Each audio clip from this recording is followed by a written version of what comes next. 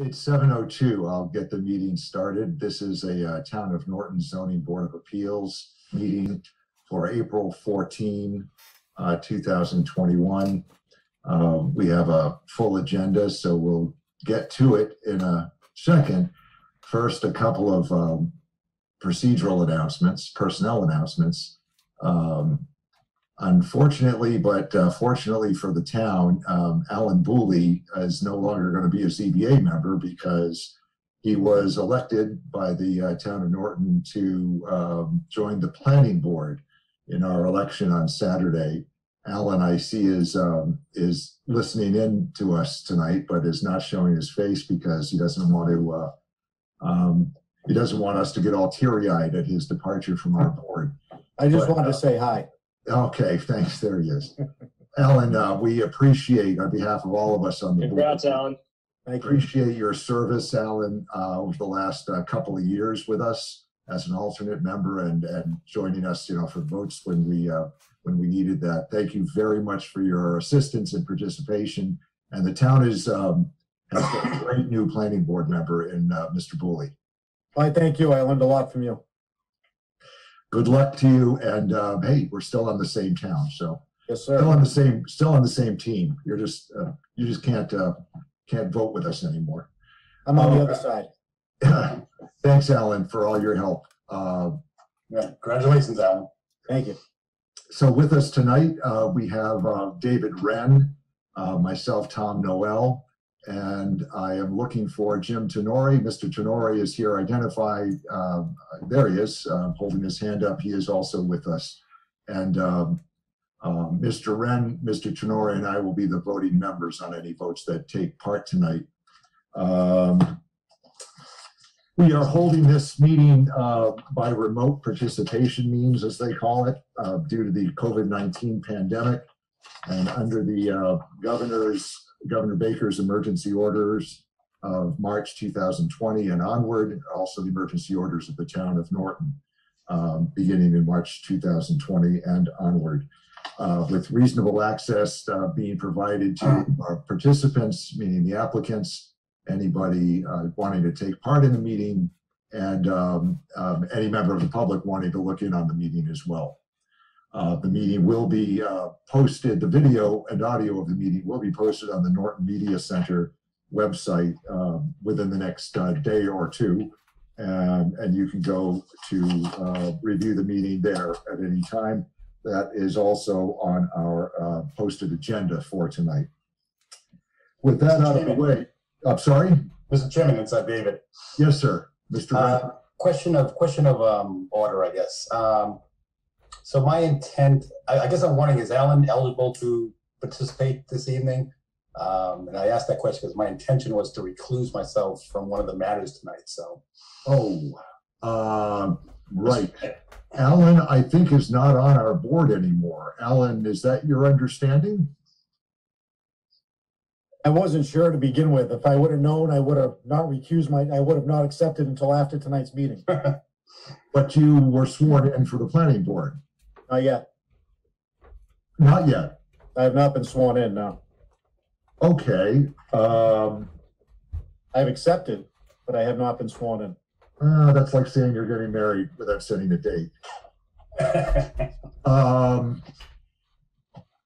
Okay.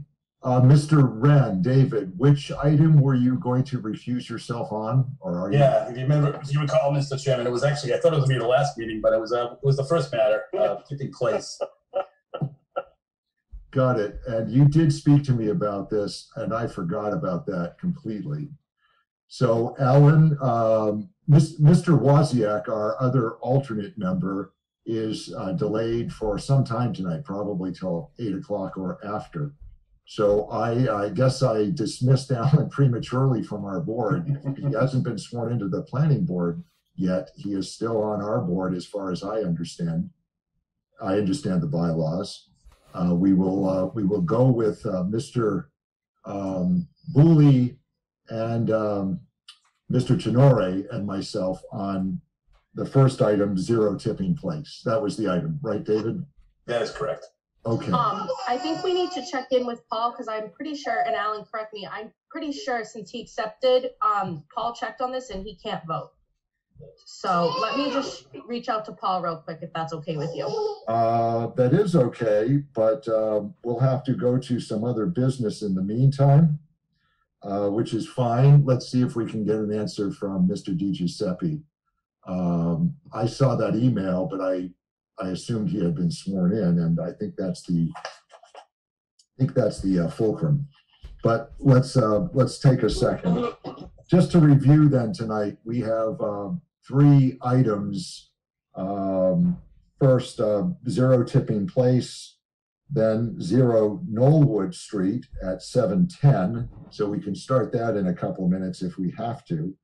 And then at scheduled for 7:15, we have variance for 30 Keith Drive. We have to wait till the appointed times to start them.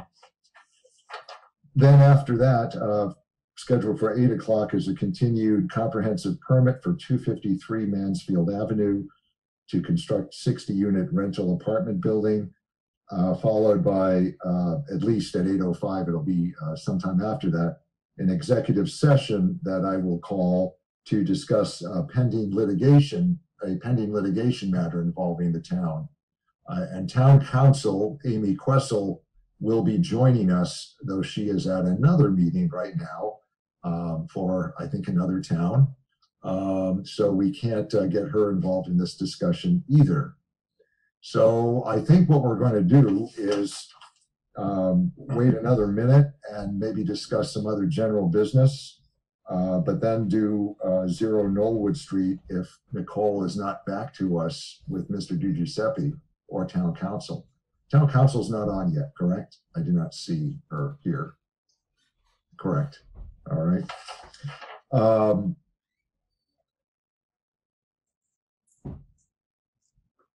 Hey, Tom, sorry to interrupt. Paul said that Lucia, our town clerk, said that Alan is now a planning board member as he accepted and he can't be on ZBA, so he can't vote. He is no longer a member.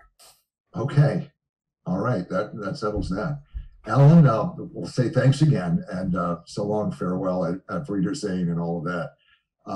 Thank you, Nicole, for checking. Town council will be joining us shortly anyway. We can clarify. So for this matter, let me call it first. Property address is 0 Tipping Place. For the record, it's 709 right now. Anyway, 0 Tipping Place. The applicant owner is, I believe, the Howard James, or is that James Howard trustee, represented by attorney Peter Clark. Mr. Clark, you're with us, correct? Yes, I am, Ms. Mill. Okay. And Mr. Wren, Yes. did you need to recuse yourself from the matter? Yes, Mr. Chair. Okay. Therefore, I will appoint Mr. Tenori. However, we are then short with just 2 members of a 3rd voting member. Mr. Wozniak is not going to be with us. Mr. Noel, do you want to do an extension to hear this? Hold on. I'm Mr. sorry. Wozniak is not going to be with us till at least 8 o'clock. He didn't give a firm time, though. Mr. Clark, do you want to hang around for the next either 30 to 60 minutes, or would you ask to be put off to the next meeting date? I'm sorry to ask you this at this time. We didn't anticipate all these different. Either one at the pleasure of the board, at the pleasure of the chairman. Well, I'm asking you if you want to stick around, you can. If not, I would ask you to give us an extension. I don't know where we are with regard to the 100-day rule, having to render a decision. I would need to ask you to grant an extension of the 100-day rule till, I don't know, May 30th, we'd have to say, and then to follow up with some writing to us to that effect. So since you don't know, what time, your alternate member will be there, let's extend it until, what did you say, May 30th, did you say? Well, when is our meeting in May, Nicole?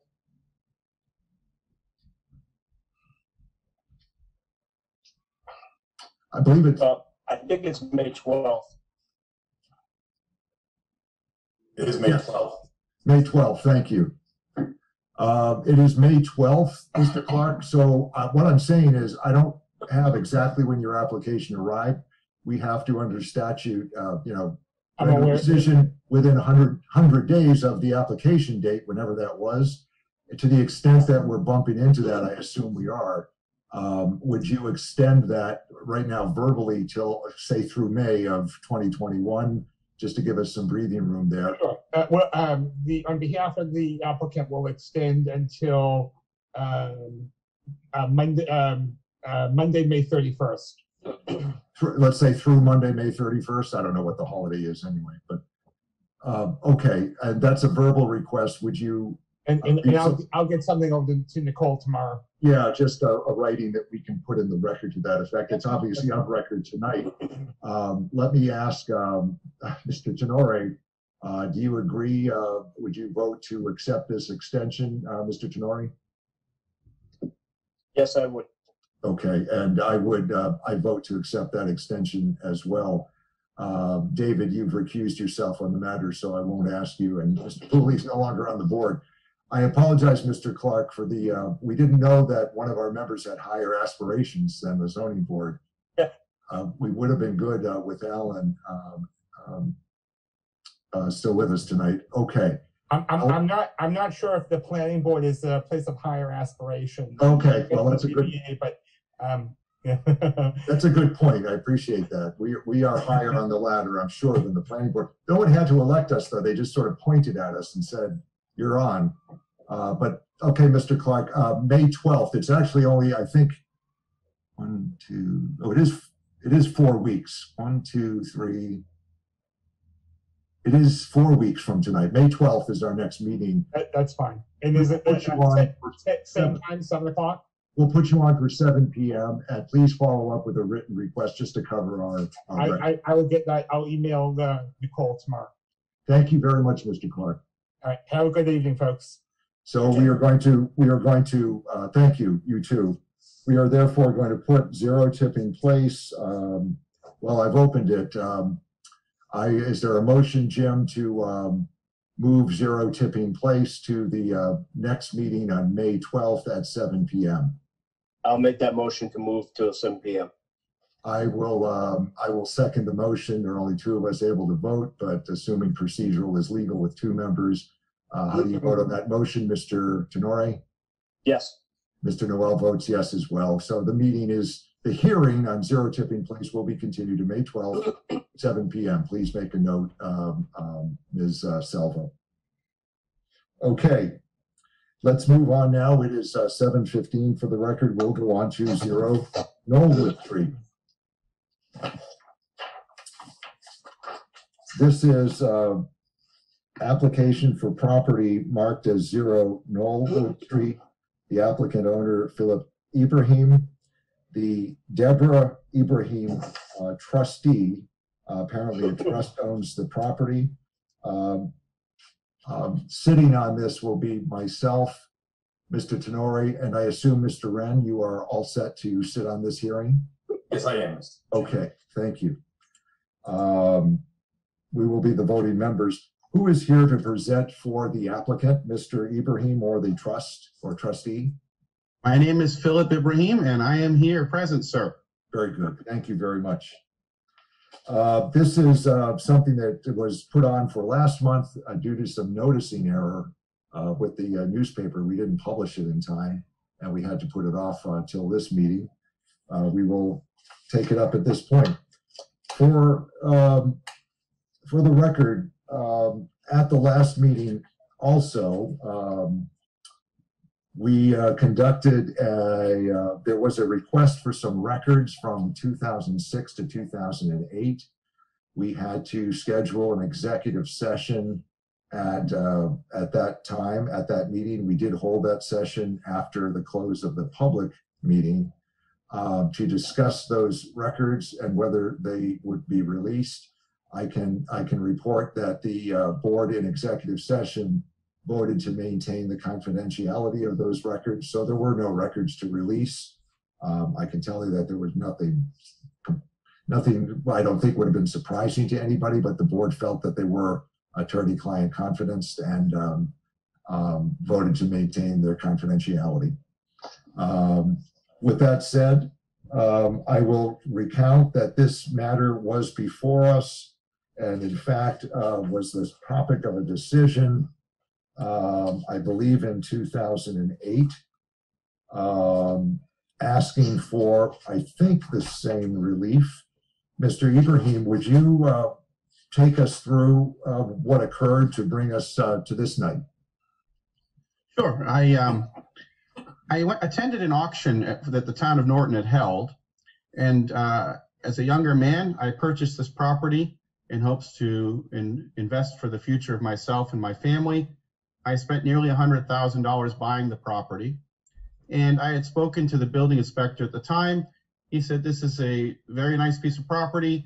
It should just need a routine variance, and you should be good to go to build something reasonable there.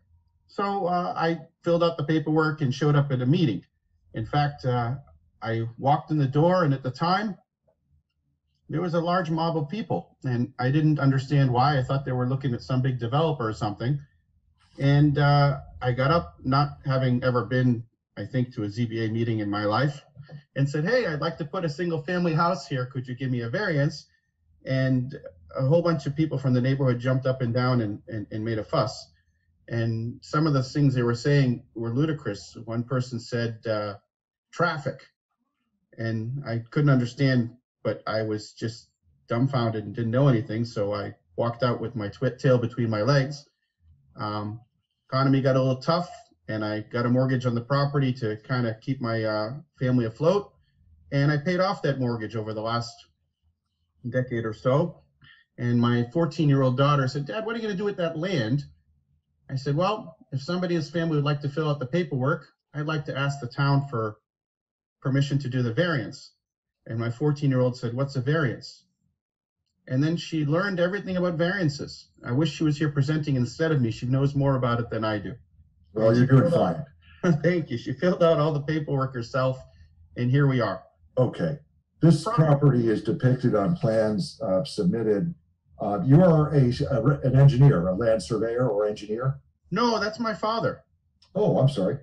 Yeah, my father's a mechanical electrical engineer for the last 50 years in the city of Boston, and has touched just about every building you could possibly imagine in the area. He does structural work, he does some land work. And when I was a young child, we went and surveyed the in Brockton together. As a 10 or 12-year-old, I held the sticks. Okay.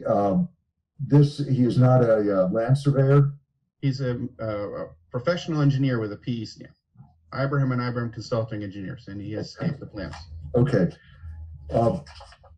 Regardless, the map is titled Knollwood Street. It's dated March 23 of 2019, but it's actually it looks like it's taken from a city map, a plan sheet. Is that a planning board map? It's a map that was provided by the town. That is correct. It's the same one that was applied with before, and he just made some adjustments to move the house farther back in so that the house would not be too close to anybody else, and there'd be a significant buffer. Almost 60 feet if you look at the map. Yeah, I'm looking at that now. And so it shows a lot, and the issue here is that there is 30 feet of frontage on, excuse me, on Knollwood Street.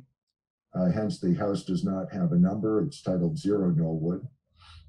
There, it shows a house in the middle of the lot, 60 feet off of the side yard boundaries and 60 feet off of the backyard of the nearby lots toward the front. I'll put it that way.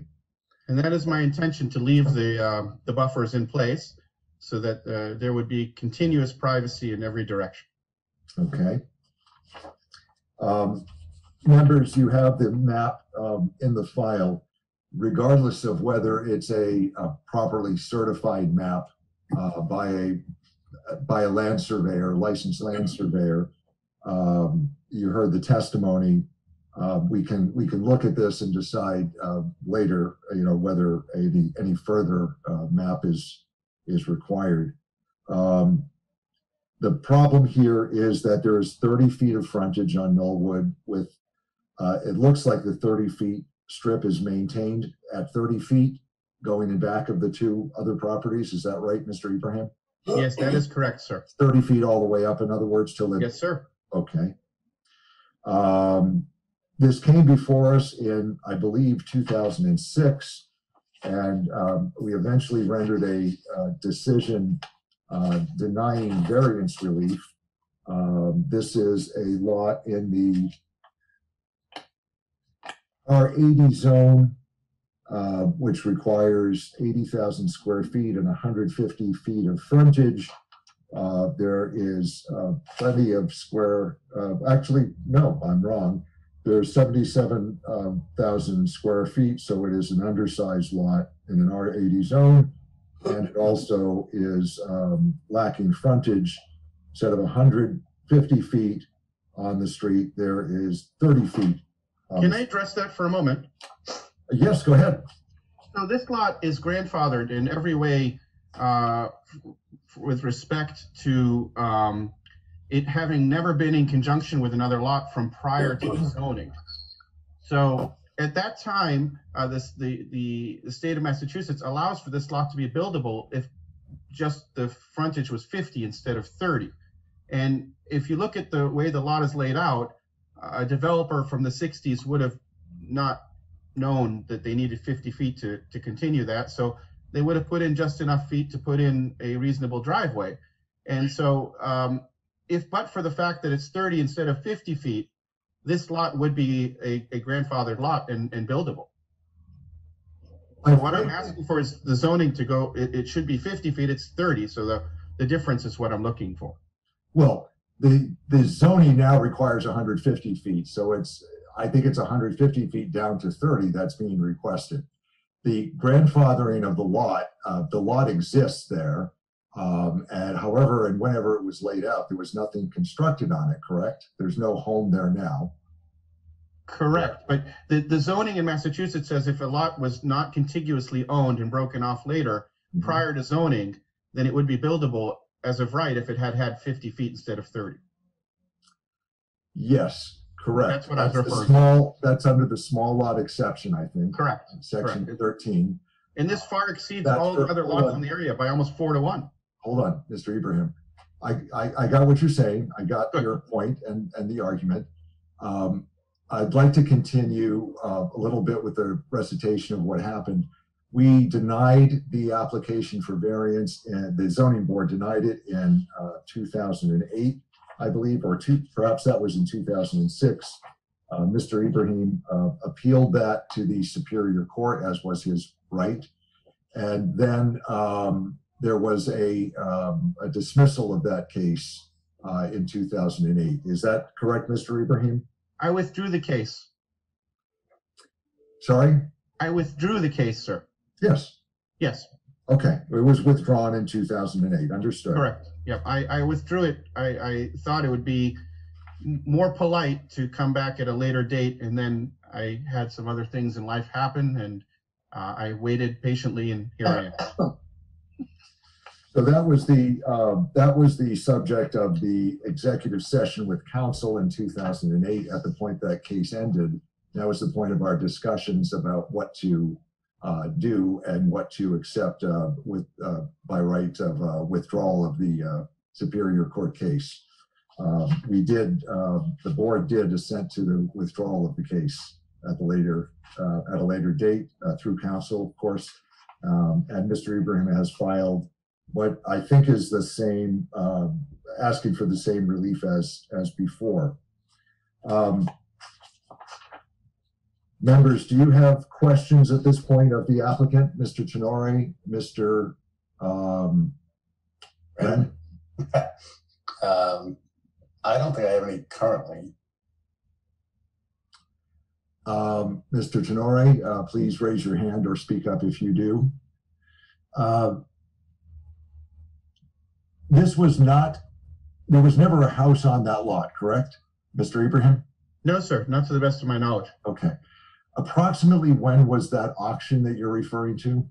It would have been end of 2005 or 2006, right at about the time I made the application, within a month or so after I purchased it. Okay. So at the time, you state that a building inspector commented to you that he thought it would get a variance. Do you know who that building inspector was? To be honest with you, I don't remember his name. He was the inspector for many years in the town, so he probably would have been well known. Okay. But I don't remember his name. He was there for years. The problem that I have is that the inspector is not, and I mean, one goes to the building inspector to get a building permit. So somebody in the inspector's office, I've got to assume, referred you to the zoning board in 2006 to apply for a variance. At that point, it was the zoning board's jurisdiction, and the zoning board, as I said, decided to deny the variance based on a couple of things. The serious deficiency in frontage, and I understand the applicant is saying it was 50 feet when the lot was formed. I don't believe that's the date that we look at, however. The lot was acquired in 2006, and frankly, Mr. Ibrahim, you could have obtained the legal opinion at that time as to whether it was buildable or not, and an applicant is not entitled to, well, let's put it this way, an applicant has to establish to the board reasons why variance should be granted. There are 3 criteria for variances, and we had decided at that time that the 3 criteria were not met. I had in the file, and I believe this is from the 2006 file, not the present file, a photo taken from the street. Is this the, I know it's not great doing this, holding it up. Is this the lot opening the 30 feet that you were referring to, Mr. Ibrahim? I cannot see it at this moment, but give me a moment. That looks about right. Okay. So your entrance is between those 2 residences that are pictured here, correct? That sounds about right, yes. Okay. At the time, there was opposition from, I believe, these 2 residents and also from some other abutters. Members, do you have other questions for the applicant at this time? I don't at this time, no. Can I just mention a few Hold things? on. Well, hold on. Mr. Wren, do you have any questions? No, I do not, Mr. Chairman. Okay. Go ahead, Mr. Ibrahim.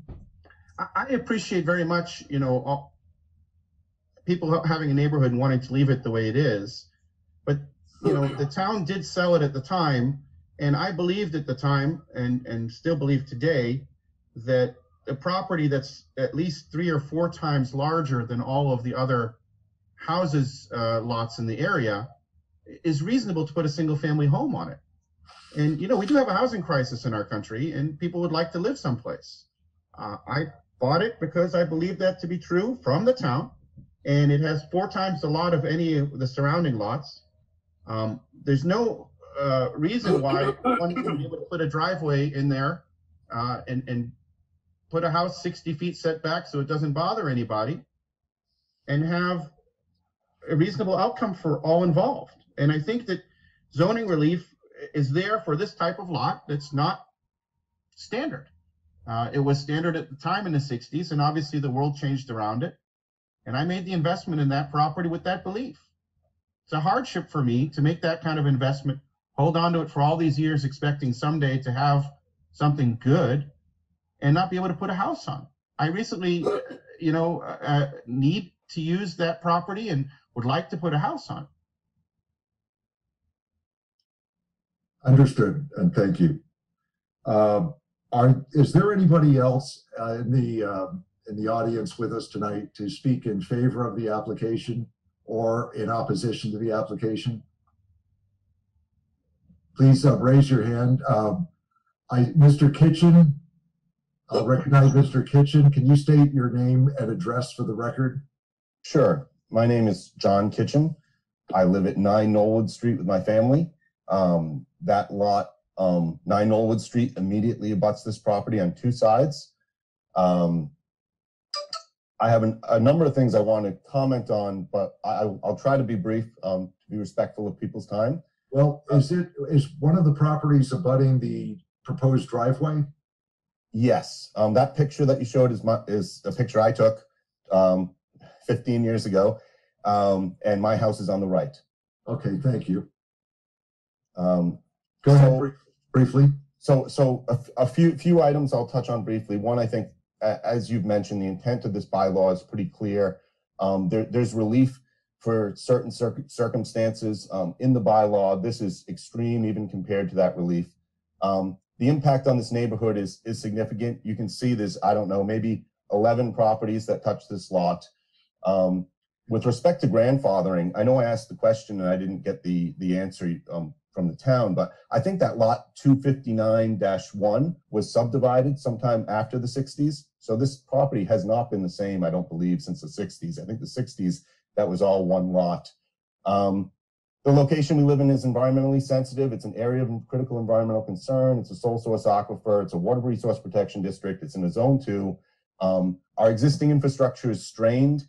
Just with the development we have, Knollwood becomes a river when it rains. We don't have enough stormwater infrastructure to retain the development we have.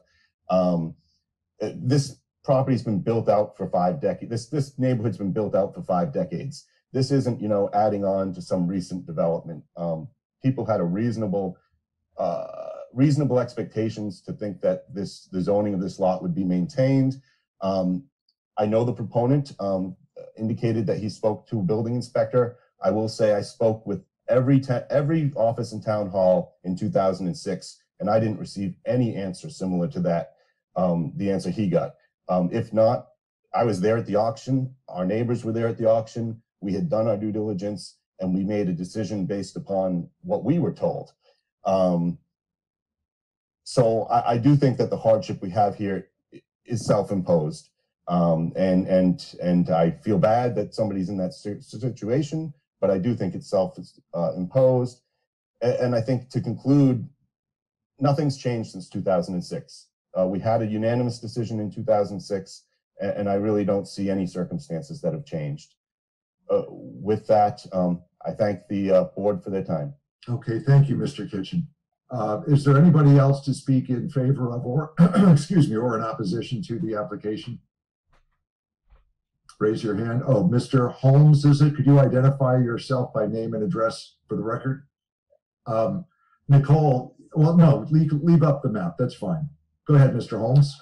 Yes, this is Robert Holmes. At 12 Knollwood Street, Norton, Mass. The picture was taken from my front yard, so I'm directly across from the 30-foot access road. I'm opposed to it, and some of the way that it was described, that the mob and the traffic, and I don't know if you ever got a copy of the letter that he had sent to the neighborhood, but I'm not sure if I'm the only one, but I also felt that was not the most favorable letter, because he mentioned something about low-income housing going in. So I'm just opposed to it completely, and nothing has changed since the last time either. I was at the last meeting also. I didn't go to the auction, but I was at the last town hall meeting. Okay, thank you. Is there anybody else wishing to speak? Yes, Mr. Is it Belcher? Yes. Could you state your name and address for the record? I'm William Belcher. I live at 11 Knollwood Street. I live right next door, right abutts the property that he's trying to have the variance for. Go ahead. Basically, I'm looking, I don't really want the traffic to go up inside of my house. Also, environmentally, I do not want, obviously any of the land to get construction on, and privacy alone is what I'm looking at. Because when I bought this property, it did not have a house on it, out back, I should say. And that's what I continue to want. That's the reason why I bought here in this neighborhood of Norton. Thank you. Okay, thank you. Let me ask something, whoever, Mr. Ibrahim, or I'll ask you first. What is lot 25901 on the map that's on the screen? Do you know who owns that? I do not. When I purchased the property from the town, the property that was sold to me was 259. I believe that is probably owned by the town, and it's been that way since probably the 70s. Well, I see, I can't tell if it's a separate lot or the same lot that's marked as lot 35 that has access to Kensington Road. So I'm just wondering if that's one lot that. No, they're separate lots. They're separate lots, you believe? Yes, okay. sir. I see there are wetlands there, apparently, Just to give you context, that area there is hundreds of feet long, not 100, hundreds of feet long. Understood. Okay. Is there anybody else to speak in favor or in opposition?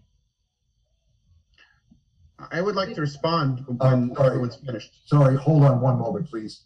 Is that Mr. Martin? If you can unmute your mic, if you'd like to speak, identify yourself by name and address, please. Do you know how to unmute the mic? It's probably down at the... Yes, did I unmute it? Can you hear did me? now. Yeah, go ahead. What's your name and address? My name is Martin Flynn. I live at 14 Norwood Street, next to Mr. Holmes. I'm looking at the frontage allowance. It's supposed to be 150, and it allows for exceptions down to 50 feet. And there are 4 exceptions. You have to meet all 4 exceptions, which this does not meet. But even if he did, that would take it down to 50. To get it down to 30, you would not only have to give him the exception, you'd have to give him an exception to the exception. And that was a very bad precedent. There's probably a lot of lots in Norton with very small street frontage. And if you go down to 30 feet, before you know it, there'll be people with 20 feet, 15 feet coming in and asking for variances. So I think it'd be a very bad precedent. Another thing, I'm an individual only. I've lived here for 51 years. And when this development was built, there were a lot of failed septic systems and a lot of flooded basements. And the town put in some drainage, and they put in sewerage. And that particular area is a low-lying area of trees and vegetation. And if you put a impervious surface over it, it may well cause additional water problems for all your abutters. So for those reasons, I oppose this variance. Thank you. Thank you, sir. Mr. Ibrahim, you wanted to respond, I believe? One other person has their hand up. I don't know if you can see it. It's Karen. She's been waiting a little bit. Okay, I'll go to Mr. Ibrahim since I put him off. No problem. Thank you. If this really was a low area, which it is not, it would have showed up on this map. This is a GIS map that shows the only area that has anything is up by lot 35, which is hundreds and hundreds of feet away from where we're talking about. The second is, if this really was a low-lying area, both of the houses on either side of the driveway wouldn't have been able to be built. And if you look at the picture that you have, it's not even close. So this is just a group of people that live in the neighborhood that I'm sure are lovely people and every day on Sunday. But now that somebody wants to put a house in, they're coming up with every excuse under the book to tell me why they shouldn't have a house when this is a beautiful piece of property, almost 2 acres, almost 4 times as big as the closest one. And the danger that they don't understand, which I wrote to them in the letter, was quite simple. I want to put a single family home conscientiously built, and I asked them for their support, conscientiously built 60 feet away from the sidelines so that it doesn't bother anybody. Somebody could come in, buy any of these side touching properties, have enough frontage, and do a 40B with 8 or 12 properties on it. And if I put a single on it, that'll never happen. There's such a short-sighted thought when we have a housing crisis in this country and we have good, hardworking people that are willing to invest. If you, Mr. Kitchen, went to every town office at the time, you could have prevented this from being sold. The fact that the town chose to sell it for $100,000 meant that there was some future for this property. Otherwise, the town would have just kept it. There's no reason for this stuff. We should be working together. We're Americans. We have neighborhoods. We should be doing a nice job in our neighborhoods, and I'd like to put a nice house on that property. If you can tell me one reason why having one more single home in this large neighborhood would cause a detriment, then our whole town is kaput. Don't tell me your infrastructure can't handle one house. Hey, Just Mr. Ibrahim, disingenuous. I'd ask you to address the chair, address the board. I'm not going to have a back and forth. I appreciate that. I appreciate that. Okay, hold on. People are here obviously because they don't want the construction. The board is aware of that. We're not giving countenance to all of the reasons or any of the reasons. We are looking at gathering information from people, including yourself, and making a decision under the bylaw. But it's obvious that they don't want the house there. They enjoy having the woods there for whatever reason out back. So we understand your frustration. Nice thing.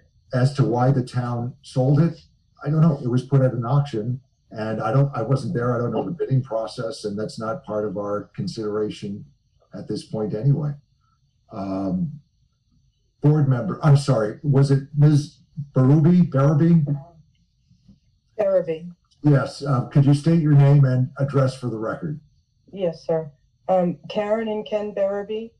We are abutters. We live at 7 Knollwood Street. We are opposed to this variance. We purchased our home back 40 years ago, and we were told that the land behind us was unbuildable, and I didn't know of any access on our street. There was an access on another street, Kendall Park, but not on Knollwood. We were never advised of that when we purchased our home, but I just wanted to say that we are opposed to it, and we are abutters. Okay, thank you. Thank you. Thank you. As to, what expectations were, it seems expectations kind of cancel each other out here. Everybody purchases or doesn't purchase, or builds or doesn't build according to the laws in effect at the time. And that's what we have to rely on, society has to rely on. I appreciate the comments from the abutters and from Mr. Ibrahim. Board members, do you have questions of anybody, Mr. Ibrahim, the applicant, or any of the abutters? David or Jim? I'm good at this point right now. Yeah, I think, I guess I have one question. I guess I can address it to Mr. Ibrahim. So you were looking for the variance on the application notes 6.3. And I guess I was looking for clarification of well, I guess I'm unclear as whether or not that's applicable or not to this variance request.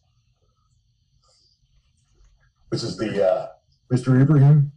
My understanding is that this property, but for the fact that it had less than...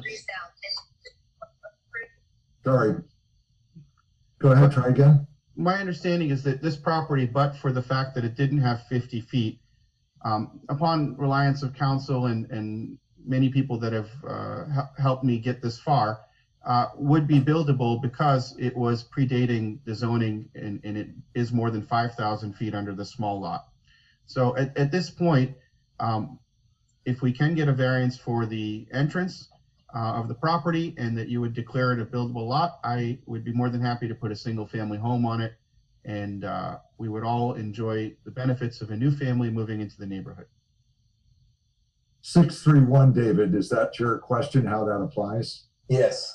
I'm not sure. I'm not sure either. I mean, we could look it up. Is that the small lot exception? Yeah, exactly. I mean, I guess I'm just trying to understand, are we talking about 20 feet or are we talking well, 631, I mean, I'll get it out, is a small lot exception. It applies under very specific circumstances. I remember that. It's when lots are in common ownership, I believe, prior to zoning. right? I had to prove that when I went before the board, that it had not been in common ownership since the time of the prior to the zoning.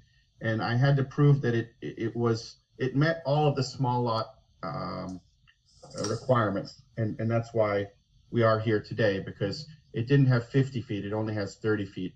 And frankly, I believe there may have been some discrepancy when at some point, someone did a large project to remeasure all of the lots in the area. And I thought it may have been at 50 feet at one point, but we weren't able to conclusively prove that it was 50 feet. So now we're accepting that it's 30 feet. There is no section bylaw 6.3.1. So I don't know, David, there's a. Yeah, I'm looking at, well, I guess I'm looking at 6.3. Yeah, 6.3, and then it's A, yeah. ABC, right. To the extent that's what's listed on the application. Vacant lot having at least 50 feet frontage and 5,000 square feet area prior to the adoption of zoning, not adjoining any other vacant lot or lots may be built upon so as to conform to a minimum side yard of 13 feet minimum. So that's not applicable if the lot or lots in subsection A at the time adjoin other vacant lots. They may be built upon within 5 years from the date of recording of deed or plan establishing the lots. That doesn't apply. Non-conforming adjoining lots held in single ownership, Part C, shall be combined for building purposes in order to provide a lot that's bigger. There, it's on screen. You can see it. I don't think that applies. As to why it's on the application, I'm not sure. I can't speak to that. But I don't think this applies. These aren't contiguous undersized lots. There's one lot here. We don't know what it was at the time of zoning. The applicant hasn't come to us with that. So I don't think 6.3 applies, and I don't think we have any evidence that it applies. I think the applicant is bringing it up, showing that in some cases 50 feet of frontage is enough. But that would be if there were contiguous lots of sufficient frontage. There are many unique lots in the town and in other towns as well. Thank you. In this particular situation, I would say to you that it's a relatively large lot.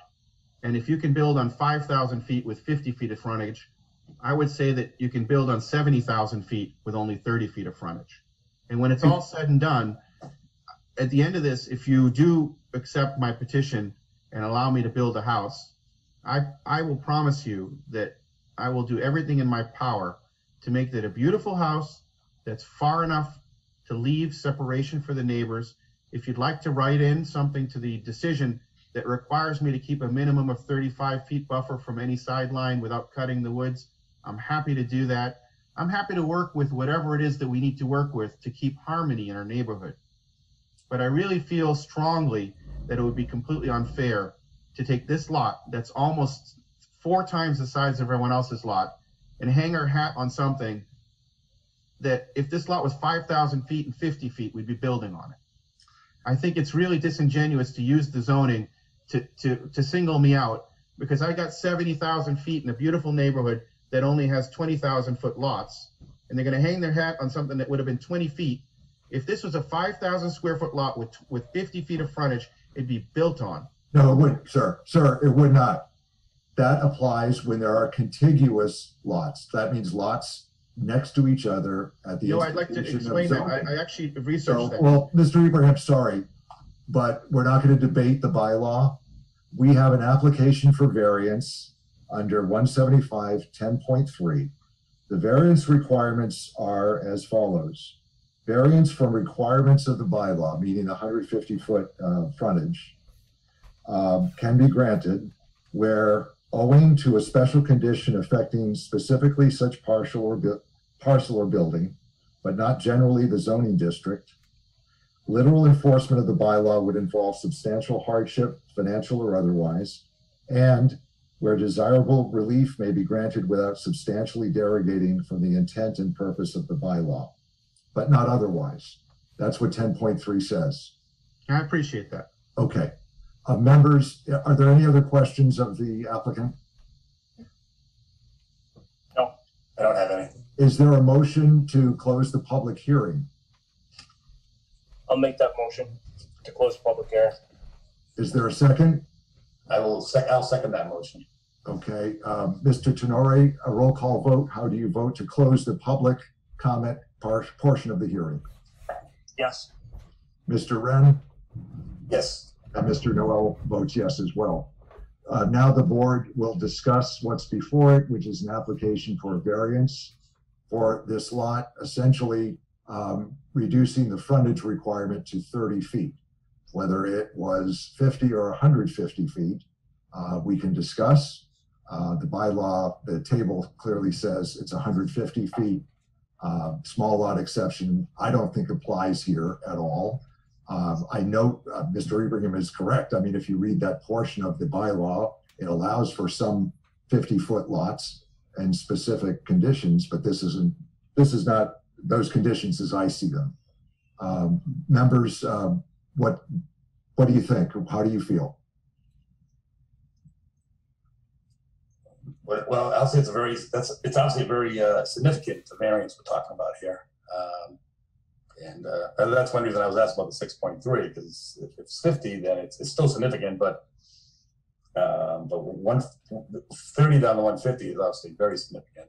And, this is in a zone that has a frontage requirement of 150. Right. So it's 150 we start from, as far as I can determine. Right. The small lot exception isn't. You can't read that into something that it doesn't apply to.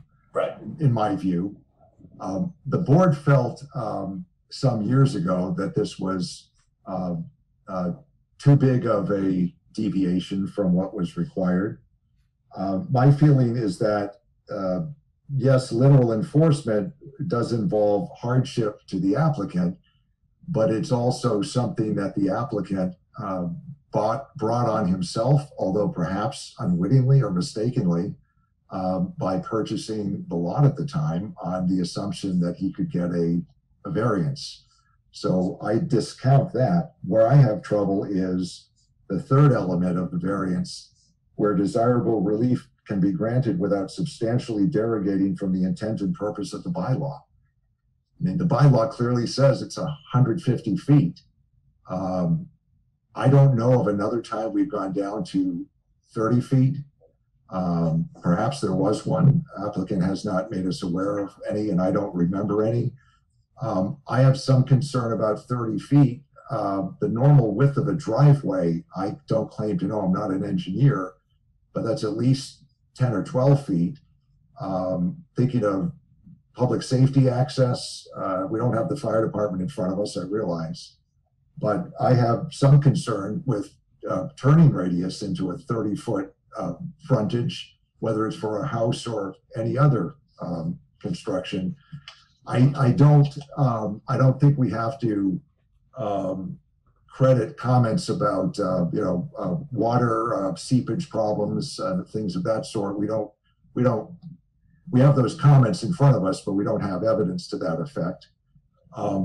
But we do have the common sense of turning radius into a strip of land that's only 30 feet wide with two residences abutting, and the residences are fairly close to that 30-foot strip. One of them is very close, the other is offset to the other side of the lot. But that's my problem with this now, and it was my problem with it a number of years ago when this first came before it. We need a vote. It has to be unanimous in order to grant the variance. But I don't think I can vote for this again. I say that with all due respect to Mr. Ibrahim. I have respect that he would come and put up a nice house there, and but I have problems with derogating from the intent of the bylaw, which was to say we have frontage requirements in a zone, and we have to stick to those to some degree. This is not asking for going from 150 down to 130 feet. This is 30 feet. It's 1/5 of what the bylaw requires. So I have a problem with it for that reason. I don't know why the applicant, I'm not asking, the public portion is closed, but the applicant appealed this before. If he feels he is on firm legal grounds, that's an avenue for the applicant going forward as well. I don't feel comfortable with this board making a variance determination that down to 30 feet even if there is, you know, a mushroom in back of the property to place a house within bounds, we would have to make a variance determination, and I think a determination under 1.5E that this would not substantially be more non-conforming than what's there now. And I think for that reason as well, what's there now is a vacant lot.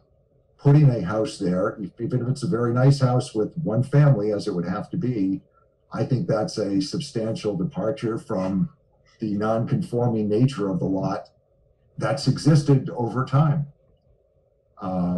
We can't put ourselves in the place of what happened at the auction, and that's just, those are my thoughts. But Mr. Wren, Mr. Tenori, I'd invite you to comment as well. I just wanted to say I agree. I think the bylaw was pretty clear, and we've been pretty consistent with that 150 feet on other applications as well. So I think that's a significant reduction.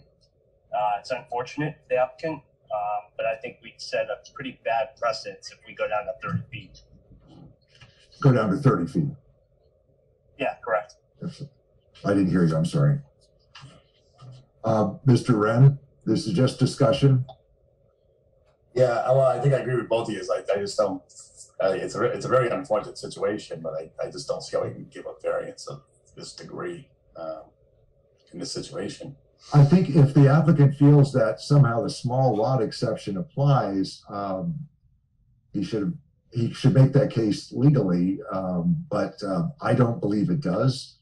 I don't believe this satisfies the third prong of the variance test, and I don't believe that I would vote for a finding under 1.5E that this is a pre-existing non-conforming lot. We actually don't have evidence as to when exactly the lot was formed.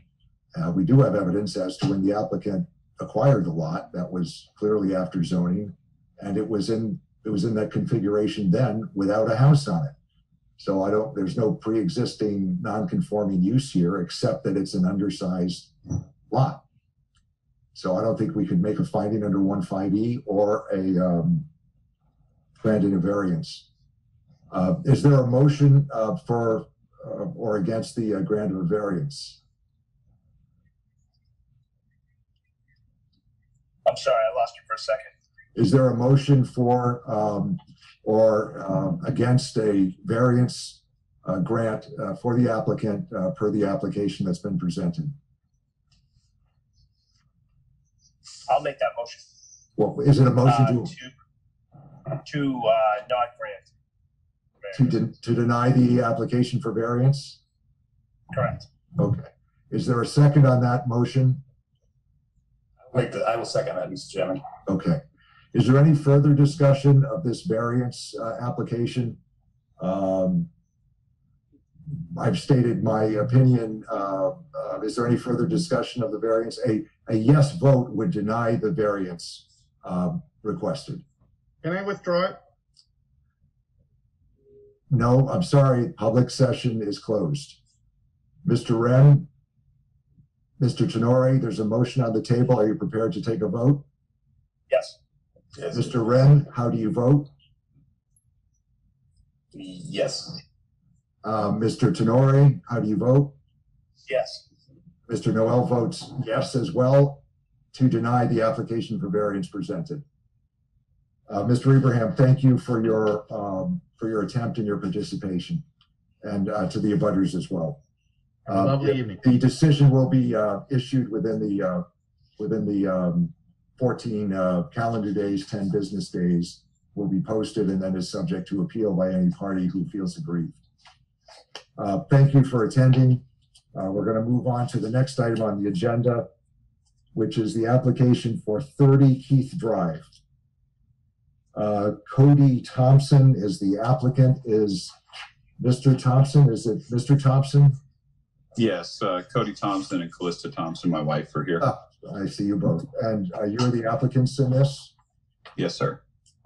This concerns a single-family home at the address stated in an R80 zoning district The frontage here, the existing frontage is 64.27 feet as listed on the application.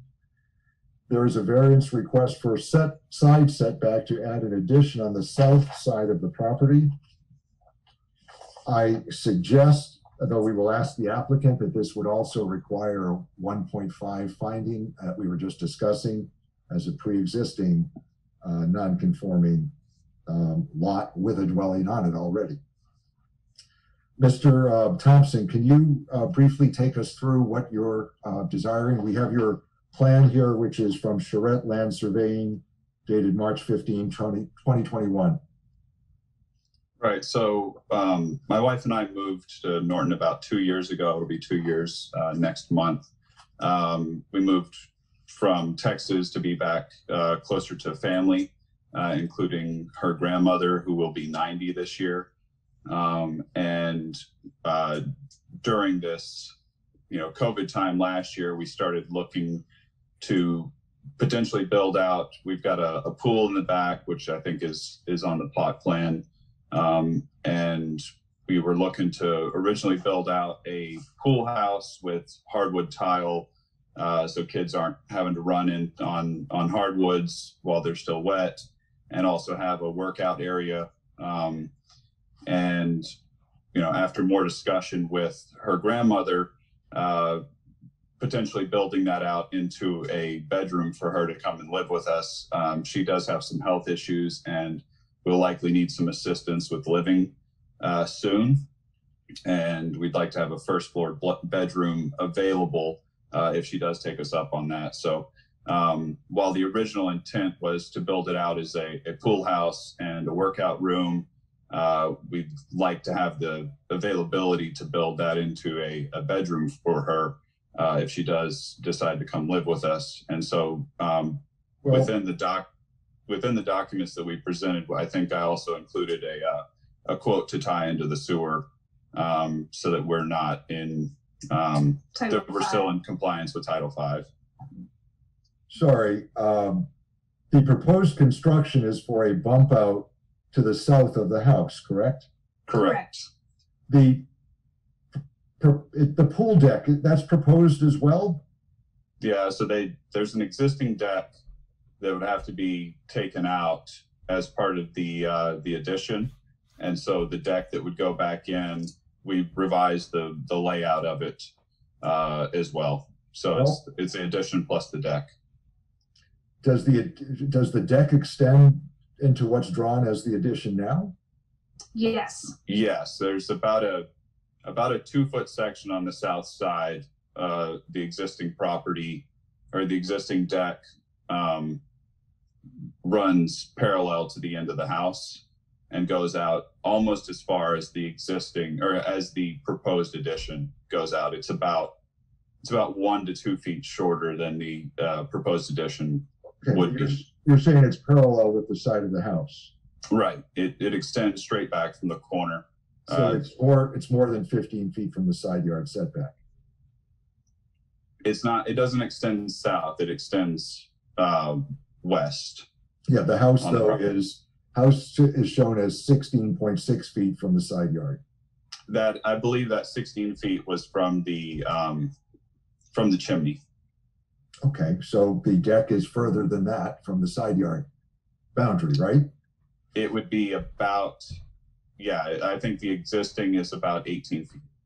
Okay. 17 or 18 feet. Well, if it's even with the house, it's going to be right, something like that. Okay.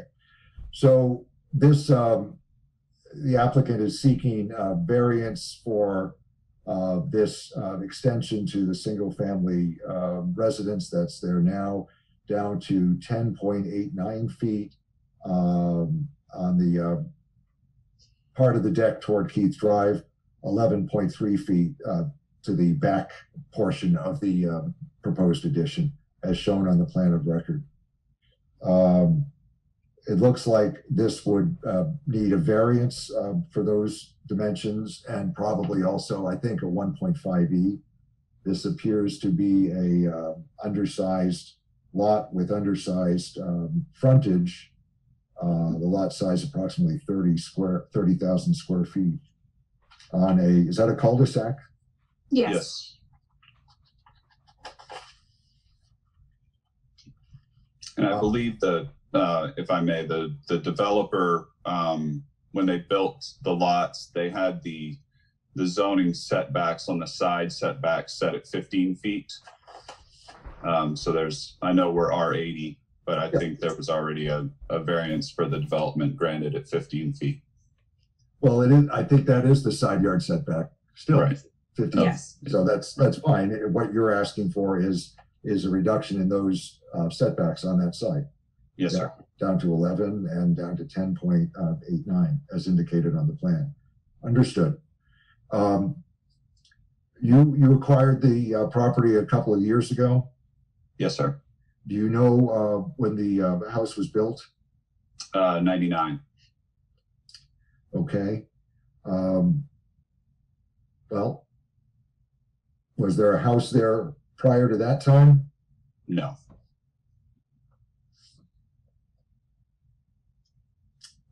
Members, do you have questions? And I'm not sure what to do where the house was actually put in 99 after zoning. Is this a pre-existing non-conforming use? It's an existing non-conformance. Yeah, I would say the pre doesn't exist. What I see SP 253, was this the subject of a special permit when that development was put in, Mr. Thompson? I believe that there was a special exception granted for the side setback at 15 feet for the for all of the lots in the Keith and Keene neighborhood.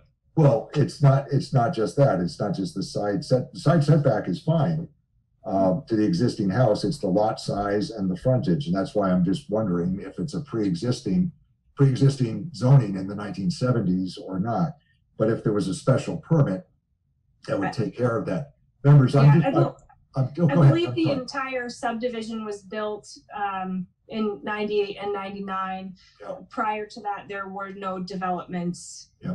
to my knowledge. Again, we purchased the home in May 2 years ago. Yeah, I appreciate that.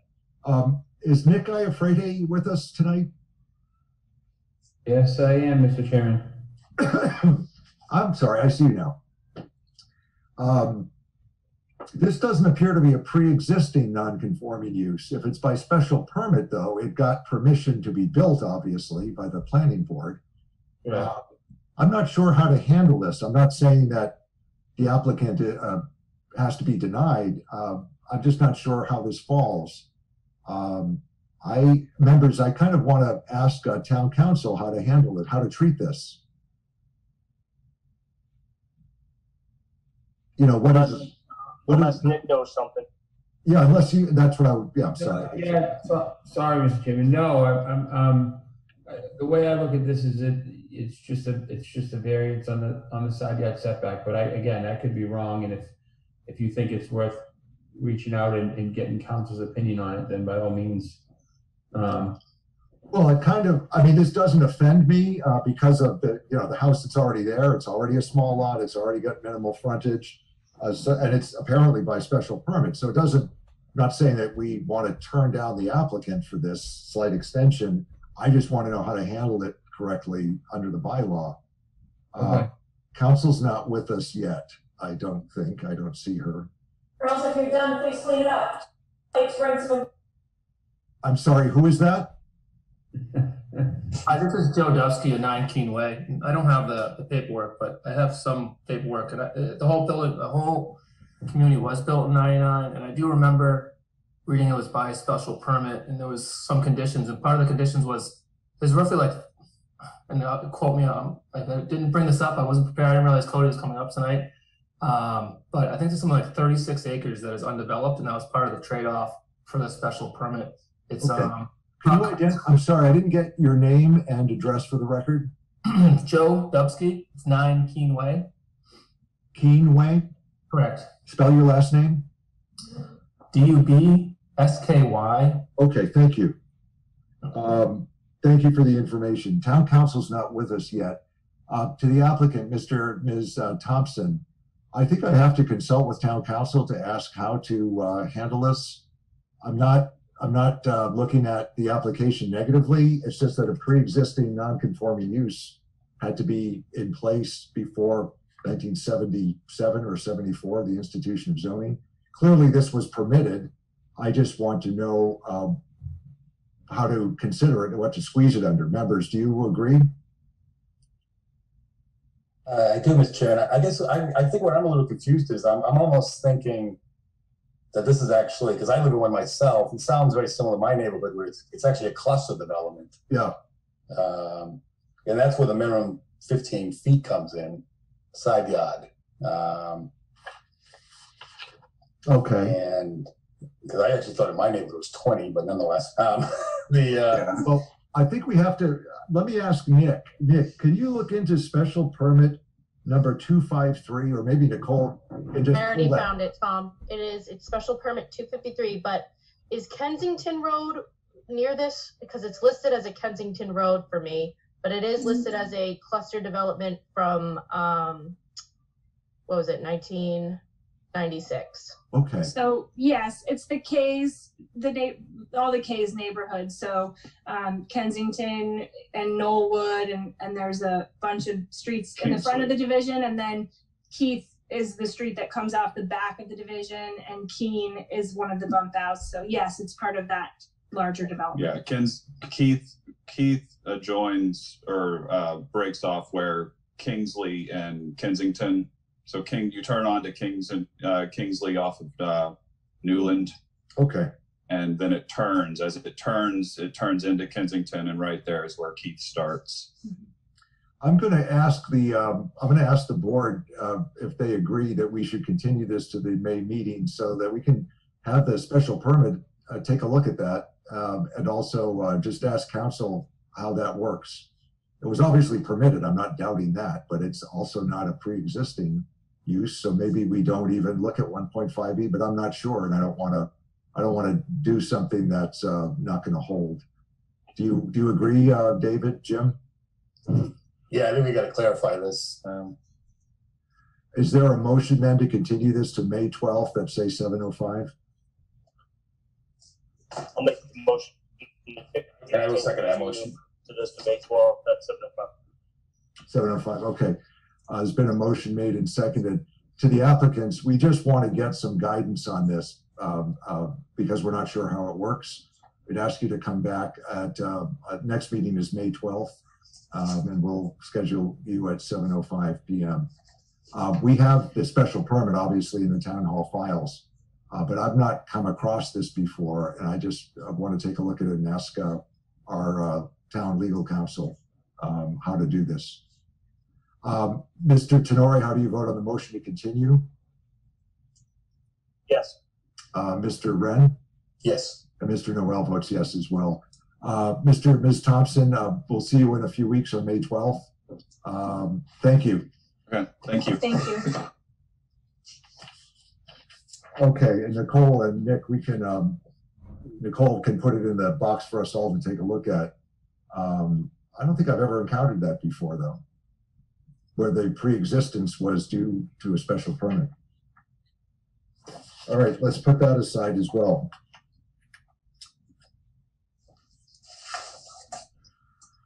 Next on the agenda.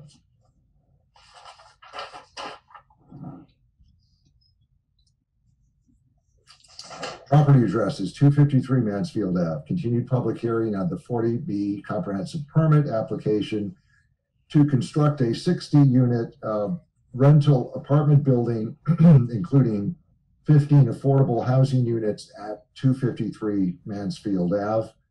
Is next on the agenda. I see we have the applicant participants with us, and Mr. Di Giuseppe has joined us as well.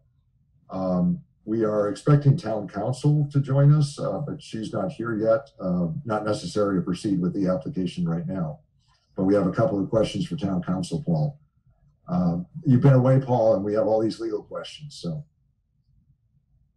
we'll get to those after. Can we, Paul, the applicant has submitted a new proposed decision, correct? Yes, at your last meeting, it was agreed that the applicant would draft the original decision. It was, we had provided the previous decision, or the decision for 195 that they used as a template. Yep. And it was provided by the applicant late last week. Yep. Along with the updated plans. Along with updated plans. Okay. Then I printed out a copy of the proposed decision, which of course assumes, you know, a positive vote, naturally. We can go through that, but first I'd like to ask the applicant to verbally update us as to anything that might have changed since the last meeting. Would that be Mr. Haverty or Ms. Sweet or Mr. Campbell? Good evening, Mr. Chairman. Lynn Sweet, LDS Consulting Group in Wellesley. Go right ahead. And if you want to point us to things in the either new plans or in the decision itself as to what's changed, first of all. Sure. So we have with us tonight Cameron Campbell from DeSalle Burke, etc. And he has provided an updated site plan as well as a, I believe, a stormwater management plan, which we briefly talked about at the last hearing, and it was the result of the soil testing. So he would be happy to walk you through those changes, and then Paul and I will be happy to speak to you about the decision. We did find a few typos after we submitted it, so we'd like to discuss those as well. Yeah, I have not had a chance to look through it. We got it on Monday. Members got it on Monday. And I think also I see Conservation Commissioner has added some comments as well. Yep, we don't have any.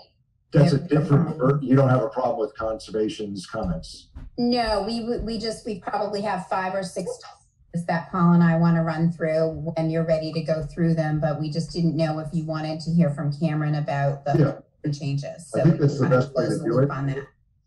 We have, the problem is we have 2 versions of the decision now. One has Conservation's comments and only Conservation's comments, and I think the other one has Paul's comments from Friday. Okay, I don't believe that we have Paul's comments. We do have Conservation's comments. Okay. Yeah, I had just finalized them today, and yeah. Okay, sorry, it wasn't from Friday then. It was, but in any event, we can do that after. I'm just pointing out that there are 2. All right, we'll just go through each paragraph, you know, when it's time. Go ahead, to the extent it's Mr. Campbell, Cameron Campbell, go right ahead.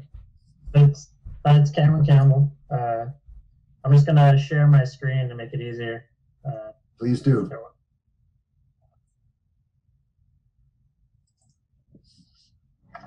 So here is the proposed utility plan, and all that has changed. We discussed the emergency access, I believe, last time we were here. Yes. Along, and then all that has changed is the infiltration system in the back has increased in size slightly to handle the stormwater a little bit better due to the soils we found on site. And we got rid of the infiltration system out front because of high groundwater. And we installed a tree filter at this corner, which will collect the stormwater and treat it before it is released into the town system. And I believe that's all that's really changed since last time you have seen it. Okay. There's just we added a catch basin at the end of the fire access road to collect all of the runoff coming from the pavement on the fire access, which we were not doing before. And so now we're collecting, I believe, 98% of the impervious surface on site and putting it into the ground as infiltration. Okay, were there other discussions with the fire department since the last meeting? I have some notes here. Was that to take place or had that already taken place? I'm not clear. I think those already took place. They took place before the last hearing. Got it. And we do, I believe we have our, a meeting with the Conservation Commission in the next week or so. Could be 2 weeks. Okay, and what is for discussion at that meeting, just generally? The new plans. Basically, these were a result of the comments from the peer reviewer of the Conservation Commission on soil testing. Okay, I'll assume that doesn't impact us. Right, and in fact, I think they were also had mentioned that they were going to be drafting up the order as well for the meeting. So we took that as a positive sign. Okay. Okay, thank you. Are there any other changes to tell us about? Not really. That is all we really changed from last time that you saw the plan. Okay, thank you, Mr. Campbell. Then the draft decision, members, it's in the Dropbox, but again, there are two versions of that. One has some Paul comments and one has some conservation comments that I think just came back today. So I haven't integrated those two. They're pretty minor in each one. But Ms. Sweet, did you want to take us through this? Sure. I think what I can do is I'm going to share my screen that has comments from Jennifer and a couple of highlights from of things that we picked up today with our client. Sure. So I'll share my screen, but I'm actually going to let Paul do the talking because this is more of his area of expertise. And I don't know if you want to just go through each paragraph, and you know we can each say whether or not they're comments.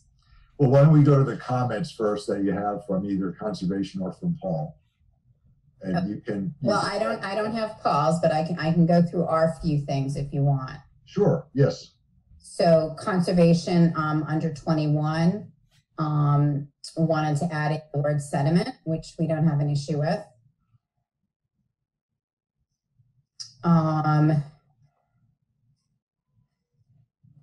Paul, I'm going to have you speak to this about 25. Okay. Any finding about a requirement for open space and no activity within 25 feet of a wetland per the Concom policy as a local concern. That's really an issue if the board wants to make that as a finding. It's not necessary for the board to make as a finding. There's no requirement that you make it. And so, I'm sorry, you wrote this in and Jennifer is asking? Correct.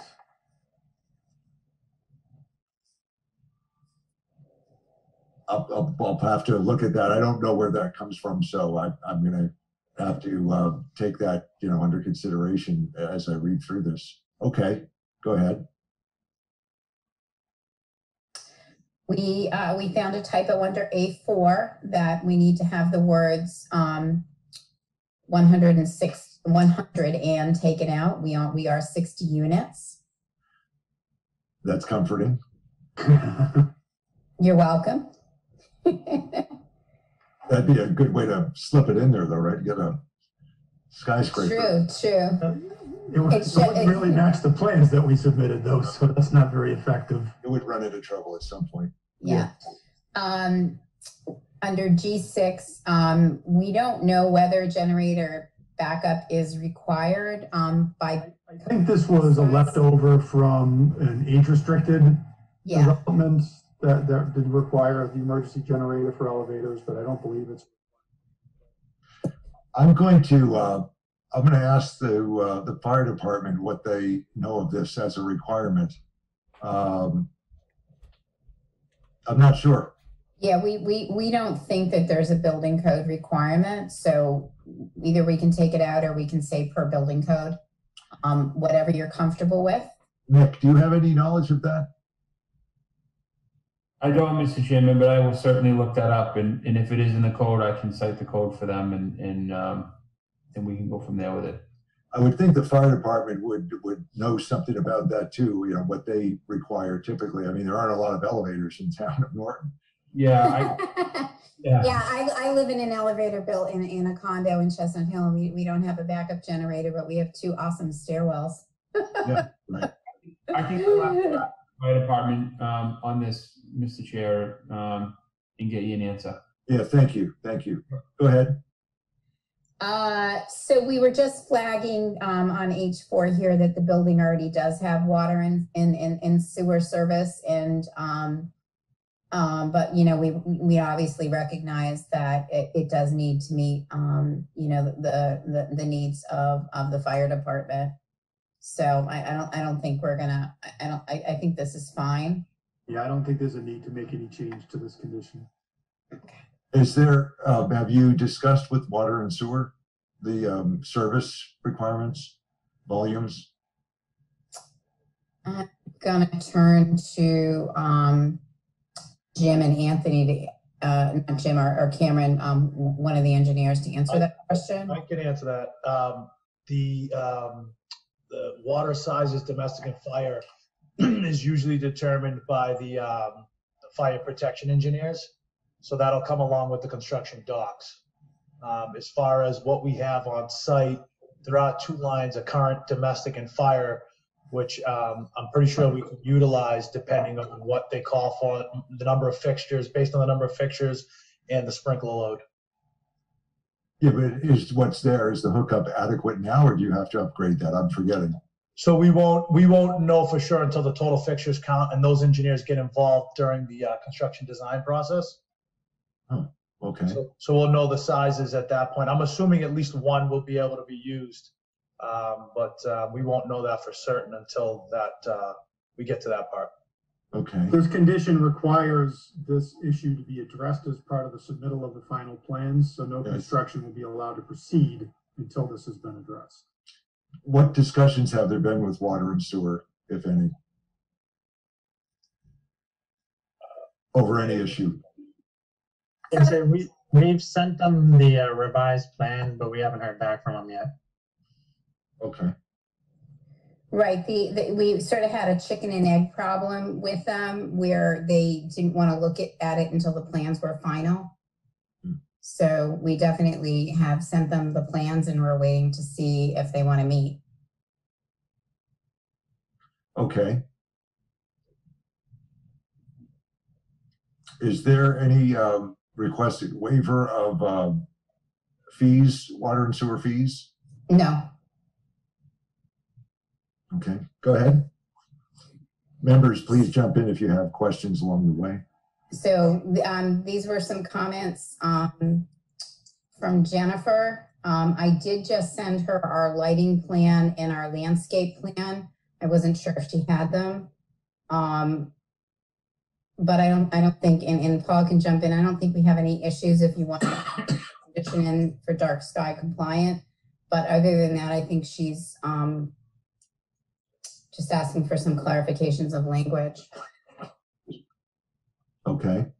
Yeah, we certainly wouldn't have any qualms, including a condition requiring lighting to be dark sky compliant. We have submitted landscaping plans. If the board is satisfied with those plans, then I don't think there's a need for any additional conditions. And if the board wants to see something beyond what we have submitted, then maybe we do need to discuss potential conditions. Did Jennifer add 15 or 1.5? We must have had dumping of snow must have already been in there. But the numbering's off, so we can adjust that going forward. Yeah, and that's not an issue. Is that her change though? Snow shall be stored? Yes. Yeah. And obviously in looking at this, there's going to be a whole separate order of conditions that is going to outline everything that we need to do to comply with DEP and the Wetland Protection Act. Okay. So yeah, like I said, we don't have any issues with these basic changes. We found J8 and J9 were left over, and those should probably come out. We don't have laundry facilities. That's why, again, the thought is it might have been from another permit that had senior housing on it. And it was along Salem Street. Yeah, and we don't, that was on Salem Street. We don't know what town, but so we're hoping J8 and J9 can come out, and that's our comments. Happy to hear what comments Paul has, and I can scroll to those sections if you want, or Paul can share his screen. Lynn, could you? Ms. Sweet, I just had a quick question. I'm sorry, going way back to the beginning, 8-4 with the number of units. I was just a little confused. A4. I think that's what you said it was, a typo, but then Yeah, it said 160, but it's supposed to be 60. Oh, 160. Yeah, so the project consists of I see. rental units. So. Oh, okay. I was looking at 102, and I was okay. So if I understand that correctly, it's 60 rental units, which means you could have 2 bedrooms in most units, and then 2 units could have 3. I guess you did 102 bedrooms. I can go back and look at the bedroom count. At least 6 of the units would have to be 3 bedrooms because it's a 10% requirement. Yeah, and I think we do have 6. But then you balance it all up. You end up with 102 somehow. Okay. Yeah, I can send a breakdown of how many 1, 2, and 3, and then sort of a multiple of the bedrooms. Yeah, I see now. I was just confused. I thought you meant the 102 was a problem. I was like, I don't understand why that's wrong. But okay. That's okay. That's why we have many people reading this. Many. Lynn, if you could scroll to the bottom again, I think it was done again. If you could scroll to the bottom of this, I think it was written again 106. Scroll all the way to the bottom. To the of the permit. Right above where the signatures are. Right up a little bit. One more right there. Hold on. Yeah, you're right here. Okay. All right, we got that's. Yeah. Okay, you're right. Good. That's good. I mean, obviously it has to be edited, and we have to go through this. Yeah. So there's opportunity to edit, so that's good. I would like the bedroom breakdown, the number of bedrooms in each unit, number of units, that sort of thing. Yep, I will make sure that we get that to you. So I don't know how this compares to what we had for the last decision in terms of language or setup. I just haven't put them aside. Did you use the earlier We used your template, and the only thing we really took out was there was a lot of language about something like a turtle. There must have been some endangered species with the other decision, or does that sound familiar at all? From an early decision, I mean, a long time ago. Yeah, so we took a lot of the Concom sort of endangered species turtle stuff out because we know that we're hopefully going to be getting an order of conditions that will cover that. And we're not, thank goodness, we're not aware of any issues on our site. I don't know if that was in our decision before. It might have been in Concom portion. Yeah, or I don't, Chris's associate, Paul's associate worked on it. So but we used your base. I suppose the other thing we could do is we could do a compare for you if you think that would be helpful. No, I don't know if that would be helpful. I don't know which document you were using. Was it the 195 Mansfield Ave permit? Yes. Oh, this doesn't look like it. That's why I was asking. We used whatever Paul sent us. A lot of the decisions that I represent a lot of boards in 40B developments. So I've got a large number of drafted, decisions. Yeah. So this sort of evolved from some of those with a cross-reference to the 195 Mansfield. Yeah. Okay. I don't think this is from our decision, because otherwise I'm pretty sure we didn't call it Salem Streets. Right. I think what makes sense next is to have Paul go over his suggested changes. Paul, are you prepared to do that? Sure. Mine are pretty minor, but Chair, I do want to point out that Town Council is here at your request. So I can just quickly share my screen and I'll go through mine. That would be good. And then we can talk about what comes next in the process, obviously reading these over. The Do we have, just following me around. We were on a meeting earlier tonight. sorry? So I was on a meeting earlier tonight with town council as well. Oh, with Amy? Yes. So, Chair, to one aspect of your question about the comparison with 195, remember you had, the board had voted on the waivers, the site control, whether the PEL satisfies, I'm trying to read my notes here, but. Yeah, the separate votes. I for need to separate move my sections. screen.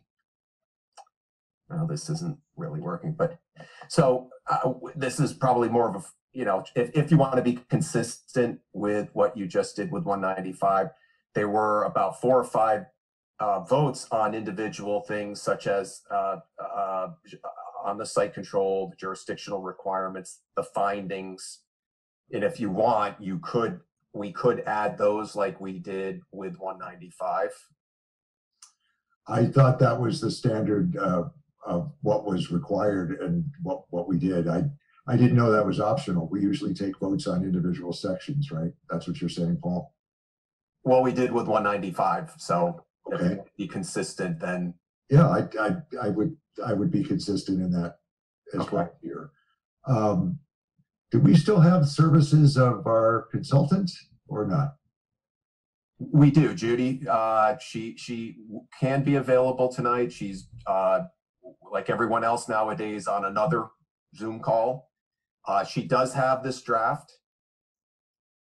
Okay, well, I guess we need to talk about who's going to, incorporate these changes and whether Judy's going to take a look at it. Amy, eventually I want to take a look at it. Right. Make sure it covers everything, but I guess it's you and Judy at this point.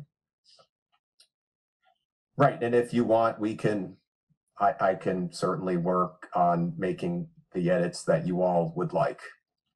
Okay. That sounds good. Go ahead, go through these changes. These are just some, and these, I'll have to run these through with Lynn. These are, again, all minor, but I know it mentioned CrossFit Gym, and I thought that's closed, I think. Yeah, I think you're right about that. Yeah. Yeah, we could go, again, these are, let me just keep scrolling down. Sure. Some of these are just simple grammatical correction. But we should point out the town does not have a housing production plan. Okay. So hopefully at some point we will. I think my math is a little different on the ratio, the parking ratio in 17. Okay, we'll take a look. A little higher. That's just grammar. Okay. Just grammar. Again, small thing, but rather than say zoning administrator, but the zoning administrator here is the building commissioner. So we should, sorry about that. Of course, I was waiting for that call all night, and they call now. Impeccable timing. Not when I was just having to listen in on another call. And only waited 3 hours for it, but I just learned yesterday how to silence my phone here, because every time I have a court hearing, somebody calls me and I didn't know. I had to lift up the receiver and keep putting it down. And I finally took the time to research. There's a do not disturb button on it. So, and I just learned how to shut it off. Yeah. And I shut it off just so I could get their call. But of course, my timing is always perfect. I'll try doing a bucket of water, see what happens to the phone. It'll probably silence it, but no. Again, so far, I'm not seeing anything that's objectionable. Right. You're making it too easy. Well, don't challenge me now. No, there's a couple of conditions. There were a couple of conditions that we would, we've put in on the other. Here's one. Okay. That the applicant shall be responsible for accomplishing the required construction work on the project in a manner to effectively minimize and control water pollution caused by soil erosion. This was one that we had put in the 195. So it's just essentially putting the responsibility on the developer and the contractor if there's erosion issues that seep into wetland area. Yeah, and this will definitely be spelled out in more detail. Yeah. There'll probably be somewhat of a construction management plan, I would think. And this other one, again, this was pulled right from the other one as well, that this ensures that if there's damage during construction to adjacent properties, that it is the responsibility of the applicant to make those repairs. It's not on the town. This again came right from the other language, so I'll send this to you all tonight. This is what I have already, though, Paul. Is it for in the public way? No, adjoining property. Adjoining properties. Yeah, I'll let Paul come it. I thought that would sort of be. And this is a standard. A legal requirement anyway. If you guys someone else's property. And this is also a standard condition we put in on special permits and site plans. And so it's to protect the adjacent property owners. Vibrations or anything like that. You can take a look at it and talk about it next time. And J.9, is that accurate? Is there going to be a bus shelter? I thought the other said. Yeah, No, we're that getting you're rid of 8 8 and and 9. J9 are going to get deleted. Those are leftovers from a different decision. There's not a bus shelter here. Oh, this is the same doc. I'm sorry, same document, but different, right? Okay, sorry. Same document, different editor. Yeah, I'm sorry. I got you. No problem. Yeah, I can take, if Paul sends it to me, I can kind of consolidate everyone's comments and do one red line and then one clean. That'd be helpful. Yeah. Can that be done in the next few days so that we can get it back? And no, I know. For you, absolutely. Yeah, right. Mr. Chairman. The issue is, we just got this, obviously, and it's not criticism of anybody, but I take the time to read it through and make notes. I want to be able to do that by the next meeting, to have some substantive, why is this here? Why is this not here? Can we add this? That sort of thing. Nothing, I don't think it's going to be shocking, but I haven't had time to do that. And I think this is just a first run at his, with his keyboard. Again, I would like Judy Barrett to chime in if she's going to be involved, Paul, but the time is, now. It's the next few weeks. So.